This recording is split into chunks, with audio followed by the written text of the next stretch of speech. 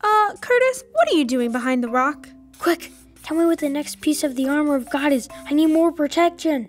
You're right, Curtis. You need the whole armor of God for the spiritual battle. Let's see what the Bible says the next piece of the armor is. In Ephesians 6:14, it says, "Put on the breastplate of righteousness." Oh yeah! Breastplates protect all your organs like your heart. Yep, and the breastplate of righteousness reminds us that we need righteous hearts. When I say heart, I mean the part of you that thinks, feels, and makes choices. When you have a good or bad attitude, that comes from your heart too. I think I've heard the word righteous before. People say God is righteous, but I don't really know what that means. Righteousness is always doing the right thing and having the right attitude in everything you think, say, and do. I think I've got it.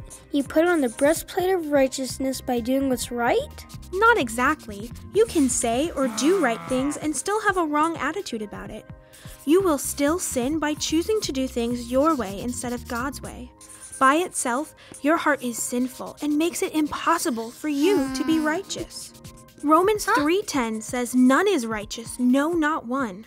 No one except for Jesus. He's the Son of God, so he's perfect. Exactly. Jesus is the only person who always says, thinks, and does what is right with the right attitude.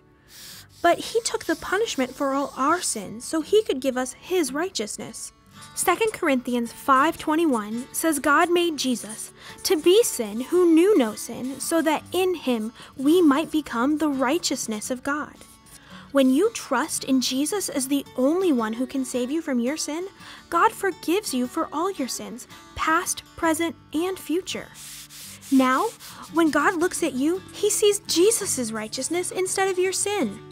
So I have Jesus' righteousness because of what he did for me. And what do I need the breastplate of righteousness for? You need the breastplate of righteousness to remind you that the righteousness of Jesus is enough to live God's way. You will still sin sometimes, but Jesus is changing you to be more like him, and he is always with you to help you do what's right. If you have trusted in Jesus as your Savior, you can say this to yourself: Jesus accepts me as righteous because of his righteousness. The enemy, Satan, may try to make you wonder if God has really forgiven you. Maybe you sinned by being angry with your parents when they told you to do your chores, and now you're afraid that you don't really have Jesus' righteousness. When a thought like that comes into your head, stop what you're doing. Say out loud, Jesus accepts me as righteous because of his righteousness. Then, thank God for forgiving you. God has promised you that because you believe in Jesus as your Savior, you are forgiven, and God never breaks his promises. After you thank God, ask him to help you live the way he wants you to live.